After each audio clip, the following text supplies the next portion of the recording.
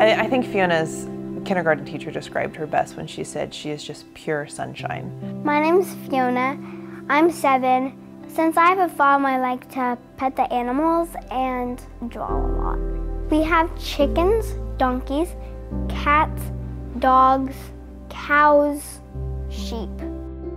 I had a completely unremarkable pregnancy with Fiona. She was 10 pounds, 8 ounces with a full head of black hair. When she was born, her right arm was a little bit larger and her right hand was a little larger than her left. And so we sort of suspected something was wrong. When she was about 2 weeks old, her doctor referred us to orthopedics. They referred us to genetics, and we officially got a diagnosis of hemihyperplasia. There's a link between hemihyperplasia and abdominal cancers. They referred us for ultrasounds of her kidneys and her liver every 3 months.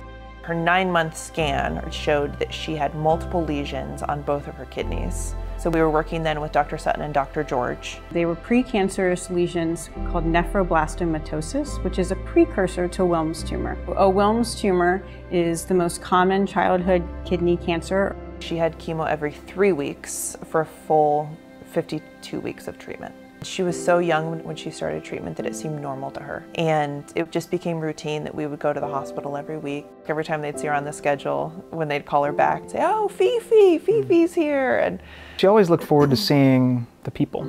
She almost looked forward to her appointments. The amount of energy and joy in that child does not fit into a single exam room. We need a bigger space for her because that's how full of life and joyful she is.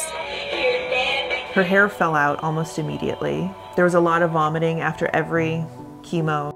Having a child going through major medical issues, you know, you mourn those things in private and you cry and you sort of adjust your expectations, and then you put on a brave face so that she will be brave in the face of all of those things because you don't want her to be afraid.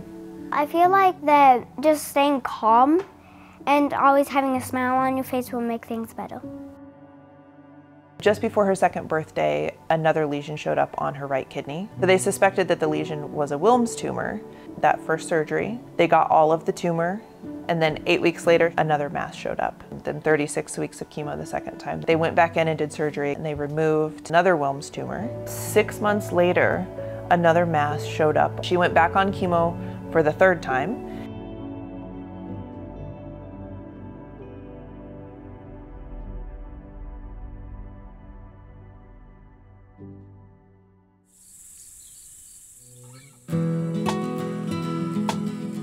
This July, she will have been in remission for 3 years. So she's officially declared cancer-free at 2 years post-treatment.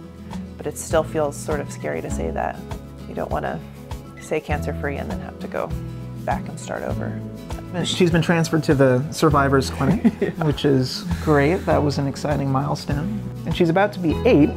Consensus recommendations for how long you monitor somebody with hemihypertrophy and other associated overgrowth syndromes is that you monitor them through their 8th birthday with pictures. And so they are very much looking forward to that because the risk goes down significantly at that time. Just going in for regular scans. We prepare ourselves emotionally, spiritually each time, and we'll continue to do so. You know, recurrence with each passing month and year is a smaller possibility.